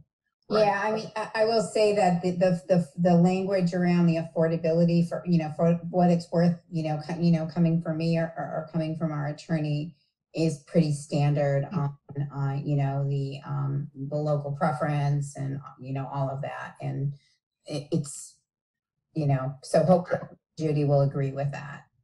Was there anything further more than the affordability piece of the decision? I'm sorry, I keep stepping on everybody. Was there anything else that was being peer reviewed or being changed and then peer reviewed? I just don't recall. No, not on our end. And in fact, Pat Brennan emailed me today that he didn't have any comments. Okay. He's seen everything. He saw the revised plans and he was fine with them. Okay. And there weren't any traffic. The traffic had been addressed a few months ago. Yep. So members, do you have specific questions? Anything further right now? No, I don't have anything. I would ask that you each read through, as best we can when our eyes are wide open, and just take some notes and some questions so we can, make progress on the decision, on a draft decision, before and at the next meeting. Agreed? Are we agreed? Paul, is your version of your notes, is it in the Dropbox? I couldn't find it. But, It is. I put it in later today. I had finished it, but I can coordinate with Lynn. I just sent my version to her. We can just combine our comments with a new document and just send it out to you. Okay. Yeah, I just couldn't find it, but I'll take it. I was going to say,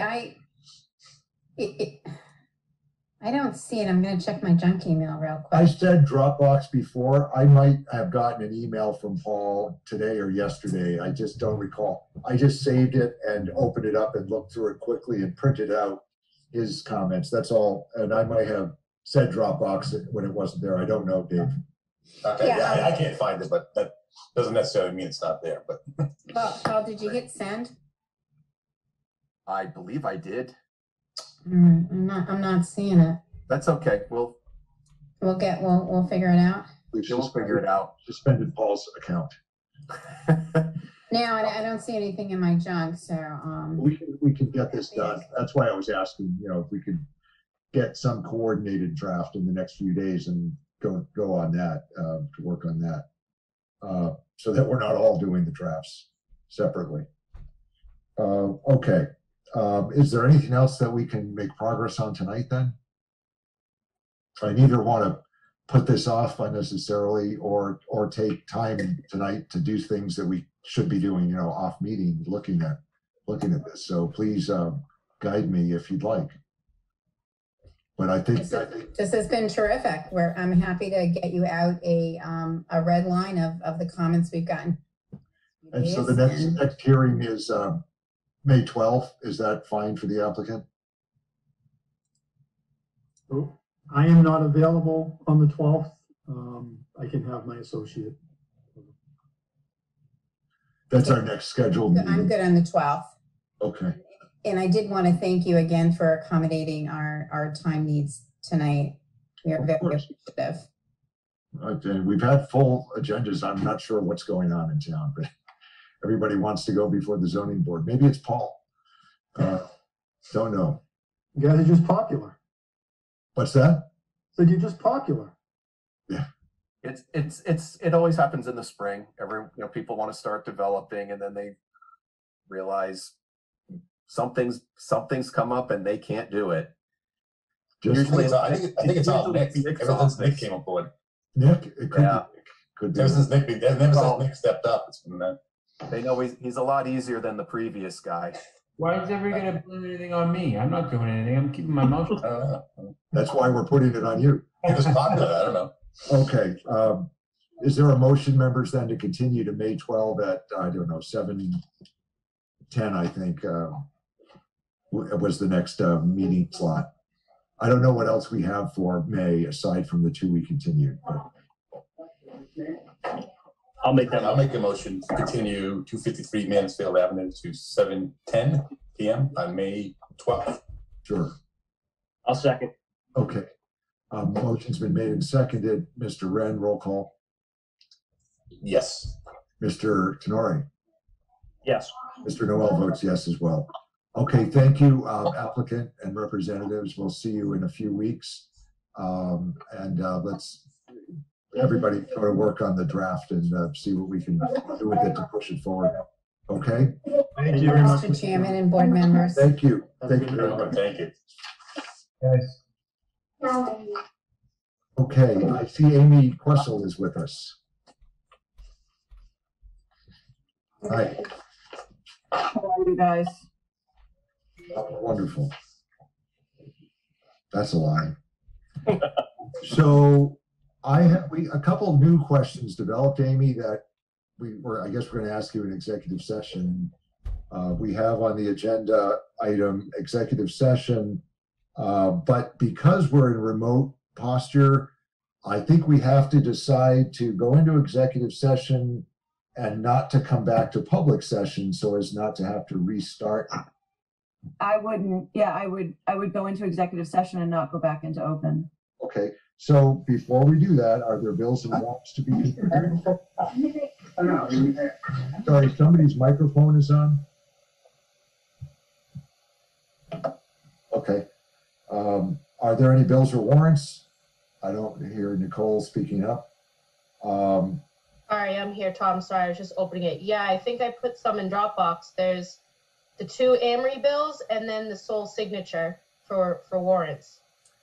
The sole signature paper. I didn't see any bills in there, but There's the 2 Amory bills, which I emailed to you separately just ahead of time, so you had them. great. Well, I don't have them, but we could do. Amy explained to us and gave a form. We can apparently appoint one of us to go over bills. Amy, is that right? And administratively do it? No, it has nothing to do with. I'm adding 1,000. You're doing great. It has nothing to do with the zoning board of appeals. So it really, it's however town hall allows you to do it. So however the treasurer's office allows bills to be paid is it.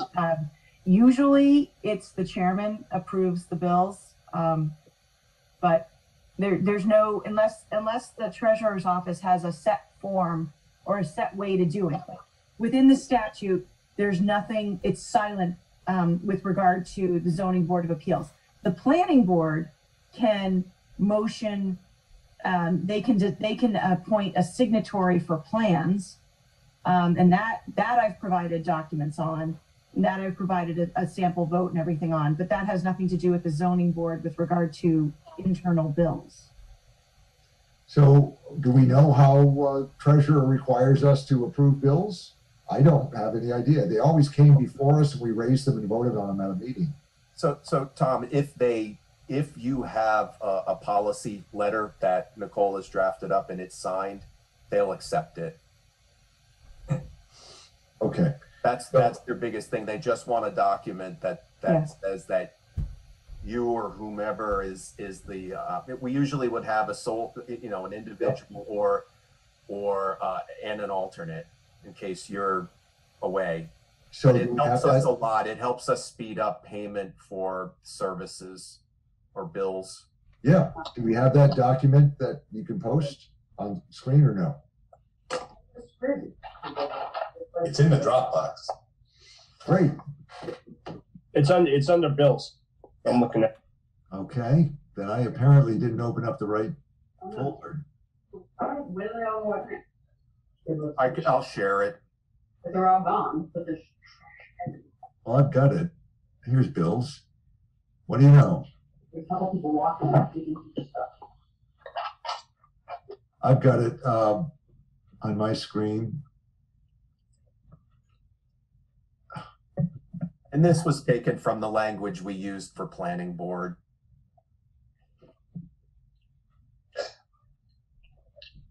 Hey, Paul, Allen's on there. Is that a problem? Because he's no longer, or does that not really matter? I would say if he doesn't sign it, that's fine. Okay. I mean, this just happened to cross over during the time that he got appointed to or elected to planning board. Okay. So we just have to vote on this, Amy, is that right? Yes. Okay. So you want me to take this to appoint me as the designee to sign all warrants? I guess a warrant is to approve a bill? Yes. Yes. Okay. And that's the document you always sign is the warrant. Okay. I will move that I be appointed the designee to sign all warrants.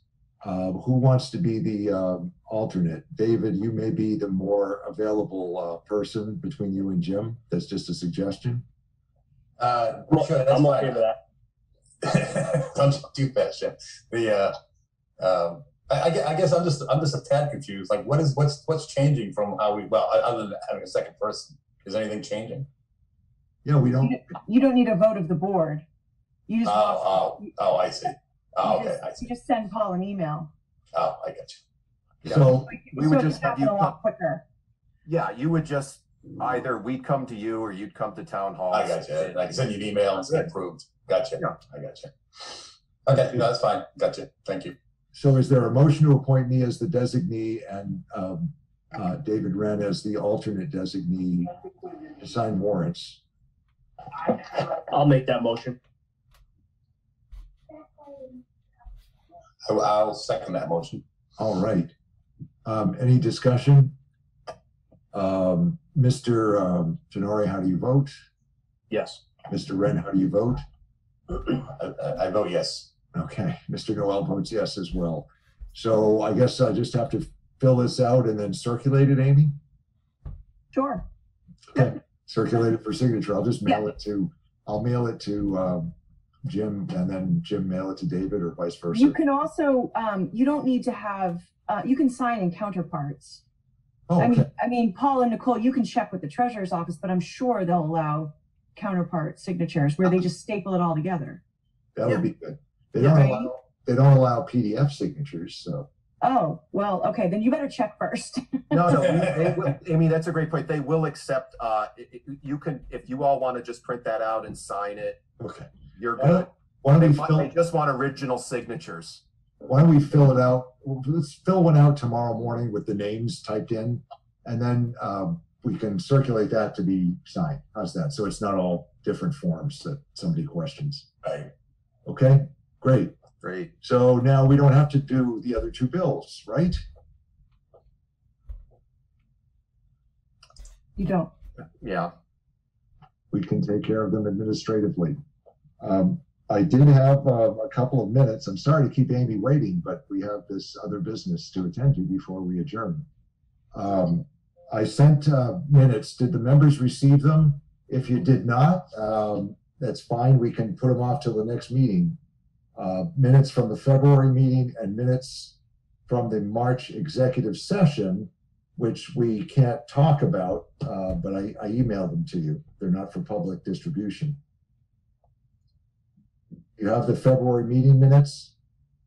Yes, I read those. I read those at lunch. That I know, I'm fine. Entertaining, weren't they?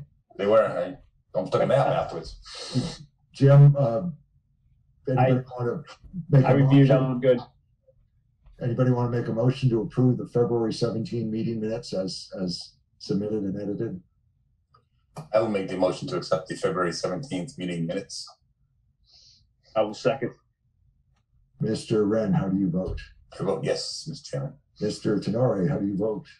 Yes. Mr. Noel votes yes as well. Thank you. I will submit the originals, not a PDF, the originals, because somebody doesn't accept PDFs in town hall, making my life all that much more difficult. Making our lives more difficult.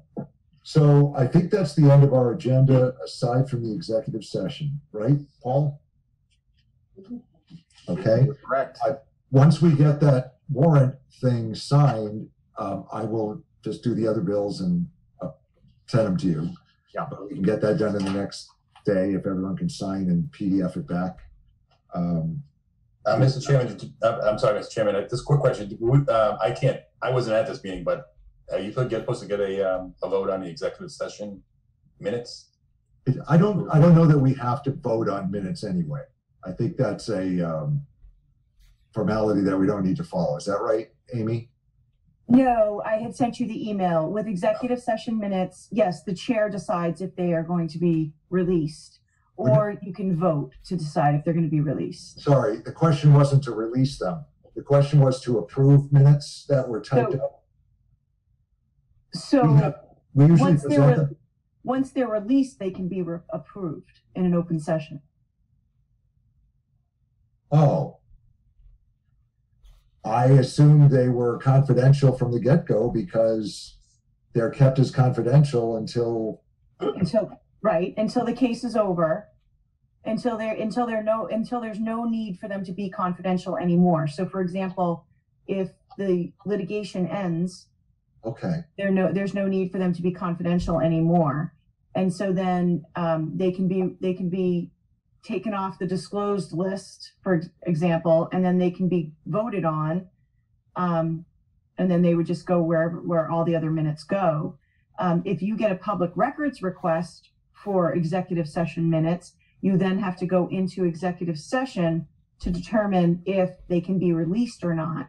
Yeah. And even if you determine that the litigation is over or the reason for the executive session is over, you still have to then determine if they need to be confidential based on attorney-client privilege, et cetera, things like that. At the last meeting, we had an executive session for some minutes from 2006 through 2008 on a matter that tonight we took a vote to deny a variance on, if you could follow that. Right, but you guys determined that there was executive session privilege. I'm sorry, attorney-client privilege in those minutes. Yes. So what I would suggest is that the minutes from executive session follow the statute exactly, which means that all you have to do is state the members that were there, the votes that were taken, and the subjects that were discussed. And therefore you can almost, you could then release the minutes because you wouldn't have attorney-client privilege in them. I don't know. And sometimes that's hard. I get that because I usually see you guys in executive session. So my question is, I think something different. I sent minutes that I typed up for this last executive session from a month ago. I just try to ask, I can submit those, or should I put those to a vote of the board right now to accept as accurate minutes? Do they have any, are they pertaining to a case that's in litigation? No. Okay, and do they have any executive, do they have any attorney-client privilege information in them? I don't believe so, but I thought executive session was per se privileged so that we didn't release the minutes of executive sessions. I'm wrong on that? Yeah, executive session minutes are not, they're not withheld forever. Okay, these haven't even been issued or signed yet. So are they held now and we should review them later? I don't think we're talking past each other, but okay. Why don't you send them to me and I'll tell you if you can release them at the next meeting. Okay, we'll do. We'll put that off.